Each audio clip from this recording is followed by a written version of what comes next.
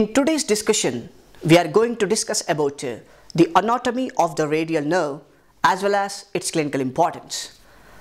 The radial nerve is one of the major peripheral nerve of the upper limb.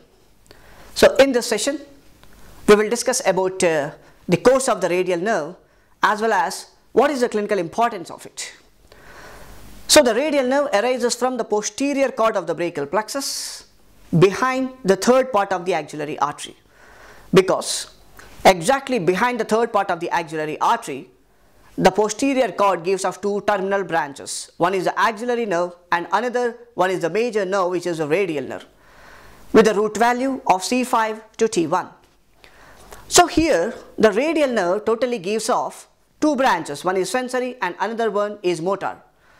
So if you see the sensory branches of the radial nerve, it innervates most of the skin of the posterior side of the forearm and dorsal surface and the lateral side of the palm and lateral 3½ digits.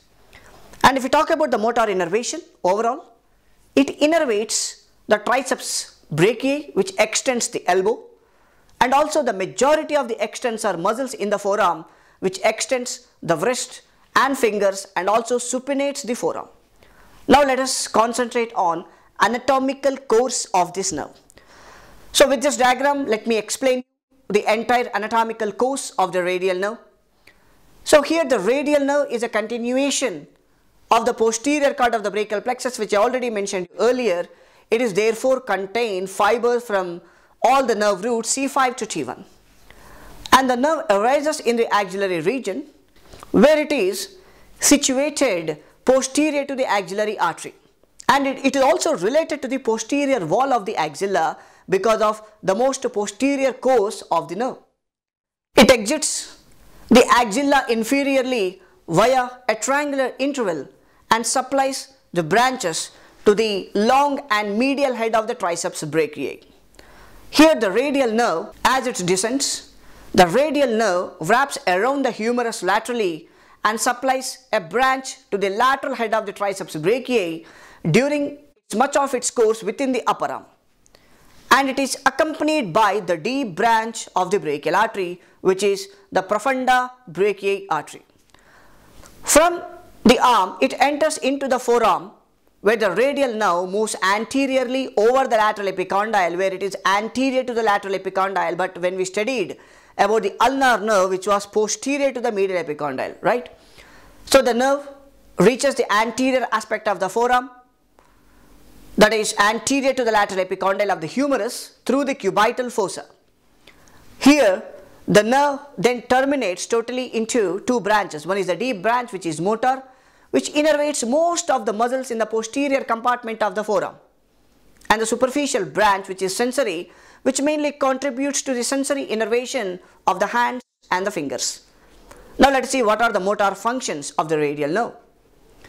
The radial nerve innervates the muscles which are mainly located in the posterior upper arm and the posterior forearm, which is called as the extensor compartment of the upper limb.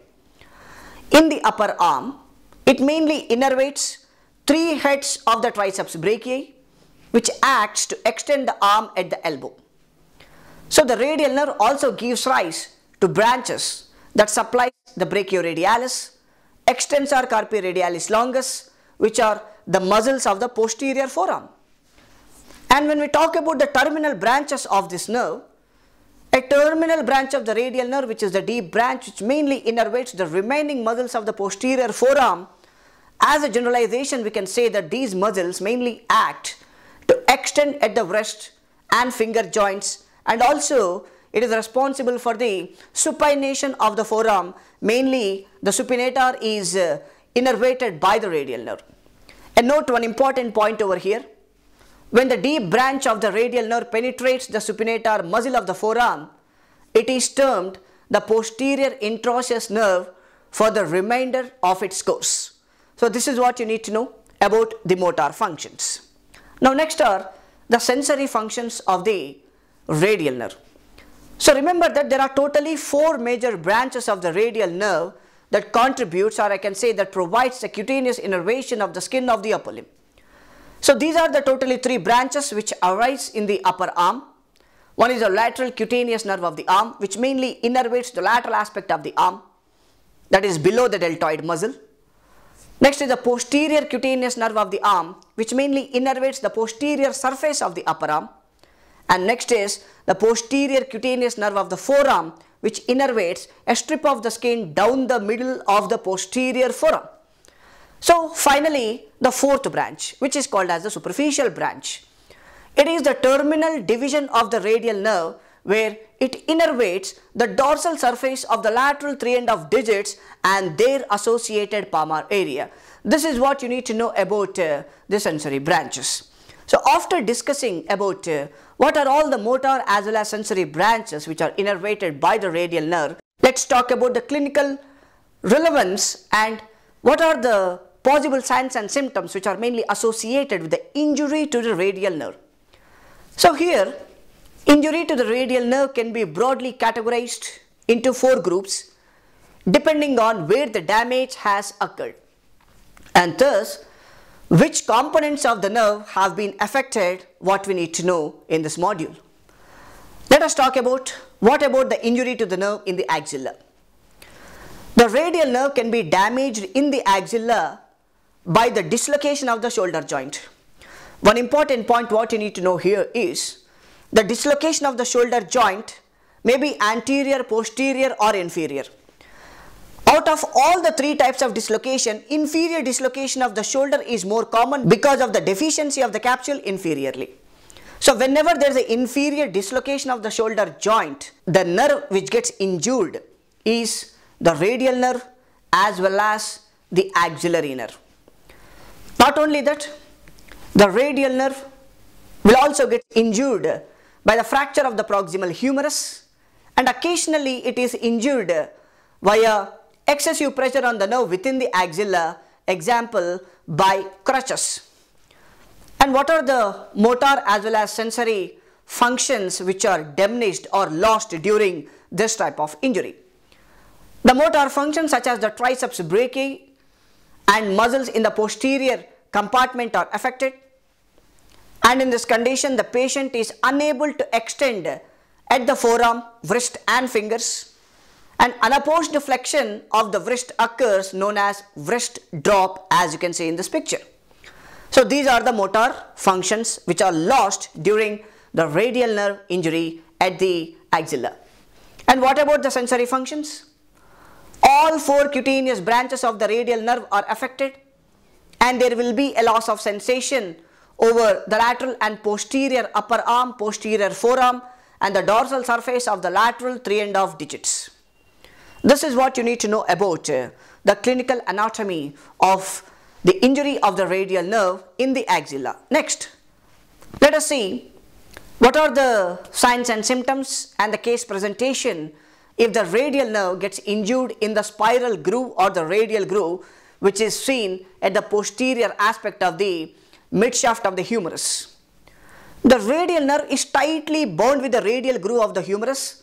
Therefore, it is most susceptible to damage with the fracture of the humeral shaft. Now, what are the motor functions which are compromised during this type of injury? The triceps brachii may be weakened, but it is not paralyzed as we saw in the damage of the nerve in the axilla.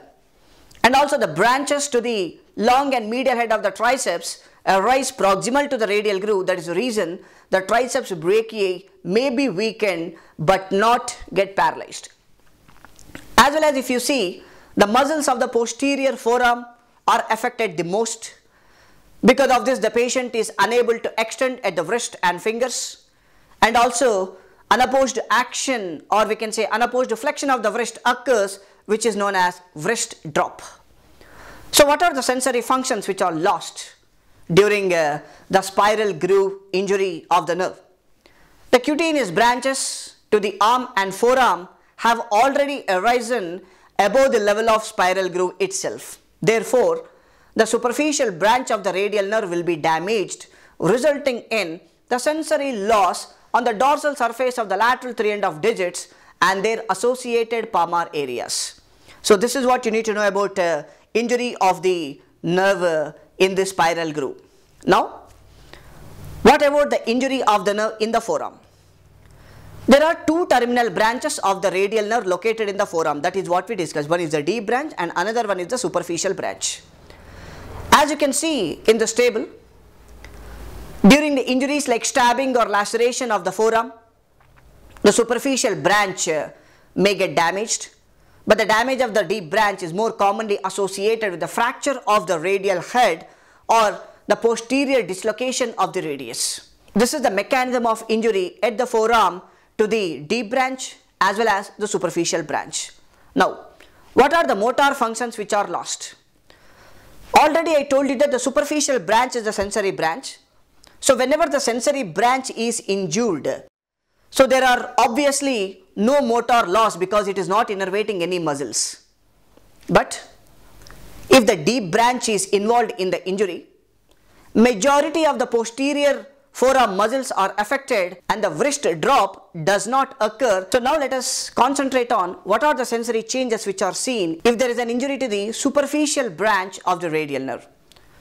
The sensory changes are the loss affecting the lateral 3 and of digits and associated palmar area. But there are no motor symptoms because of the nerve is sensory in nature. This is what you need to know about the clinical anatomy or the clinical presentation about the radial nerve injury.